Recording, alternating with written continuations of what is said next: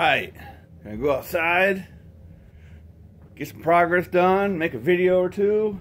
Yeah, let's do it.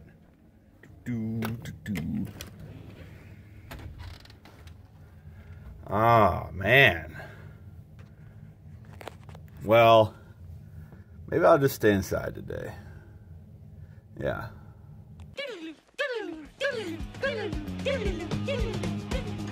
Alright, so here it is. My big old hunk of shit Datsun. My $450 Datsun. No title. And it's kind of rough. But you don't really find a whole lot of these up on the east side of the country. At least now floorboards in them. But I'm gonna try to save it. Yeesh.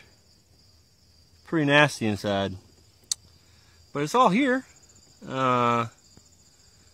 5-speed or 4-speed. One of the two. And we're gonna try to save it. I don't know if I'm gonna be able to. Motor's pretty ugly.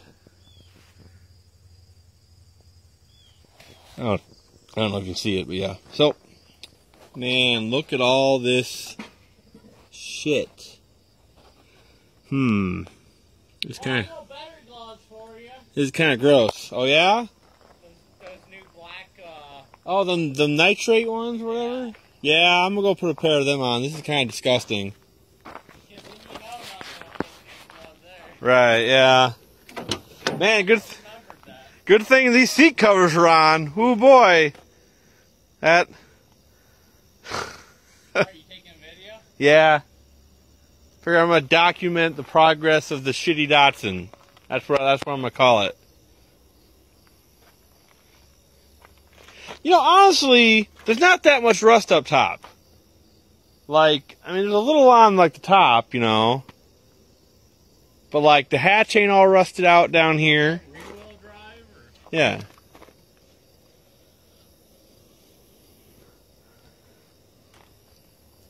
I'd almost want the fucking Nissan straight six in that. Well, the only Nissan straight six I want's expensive. How much? Like a couple grand. The fucking Nissan motors are some fucking runners. Yeah, I know.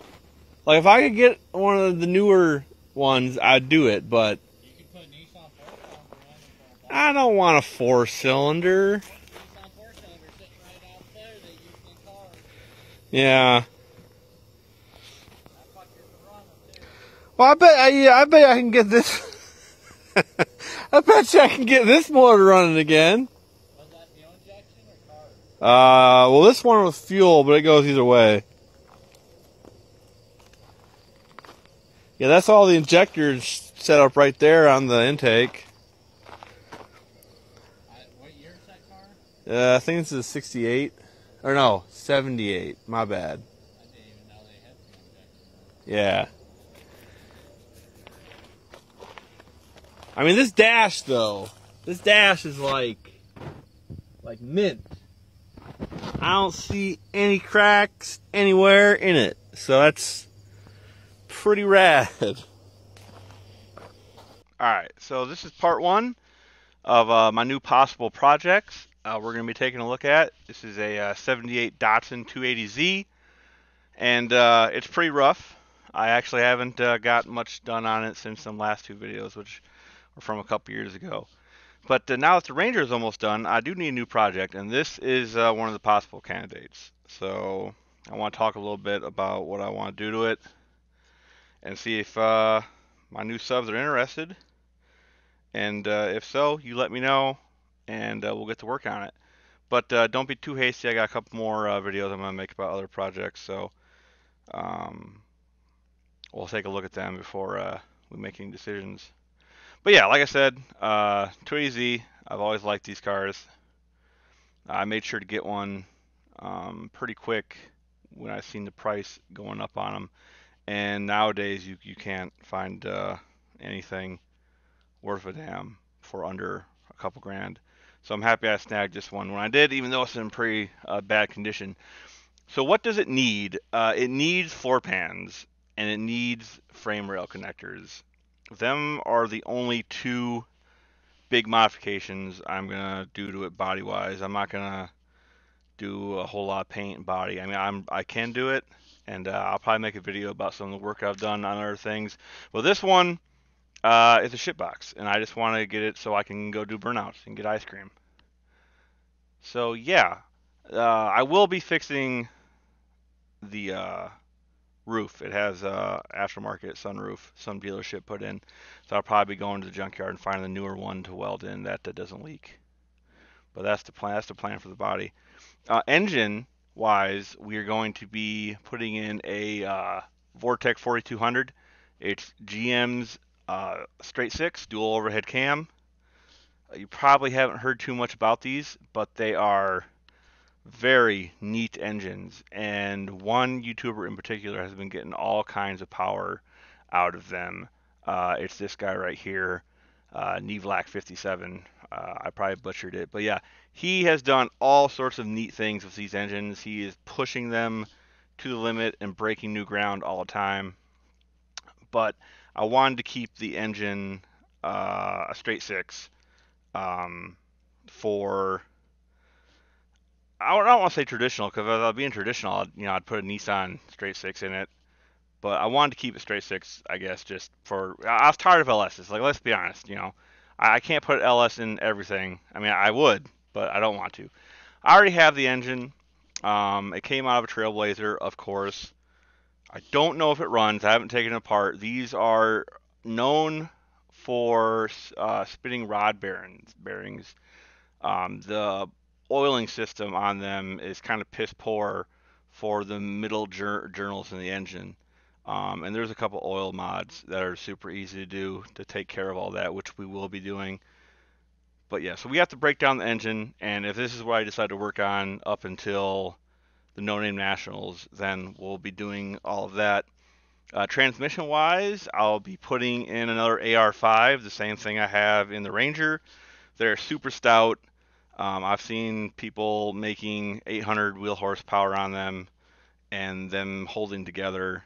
A couple guys have broke third gear on super hard launches and heavy trucks with slicks. So like that is a possibility. But this little car is going to be gutted and it's not going to weigh much, if anything, when I'm done with it. So hopefully we won't break anything. We will be doing a rear end upgrade because unfortunately the rear ends in these are not very strong. And let's see so a YouTuber makes a kit. I forget his name. It's Invincible something. All right, I'm gonna cut here. I'm gonna come back with the name. So this is the guy, Invincible Extreme Muscle Cars Garage. He hasn't been too active as of late, but he has a lot of great older videos. Check him out. But he made a kit to install the newer Mustang independent Super 8.8 rear end in a Datsun. It's a bolt-in deal. You gotta get new axle shafts made, but these things are super tough. And if you want to stick with Nissan Datsun parts, they're really expensive to get a hold of, the stronger units, and they cost a lot more. So we'll be going with, like I said, it's a Ford unit. It's a Super 8.8. It's the independent rear they put in the 2015 up Mustangs. That's what we'll be doing with it. Um, and we'll probably be doing things like some coilovers and some suspension. But other than that, I don't think we'll be doing too much. I would like to put in a turbo on the engine at some point. I don't know if that would be right away or just after I get it going, but that will be in the works. I want to make about 500 to the wheels in this car. With as much as it weighs, I think that'll be plenty fast. Um, but yeah, so that's kind of my plan with this car. If you're interested, leave a like, let me know in the comments. Look forward to my other couple videos I got coming out about the other cars that I have to work on up until the No Name Nationals. And yeah, let's just have fun with it, guys. I look forward to hearing from you, and thank you for all the support I've been getting. I didn't think I'd have as many subscribers as I have now a couple weeks ago, so it's great. I appreciate it. You guys have a good time, and I'll talk to you real soon. Thank you.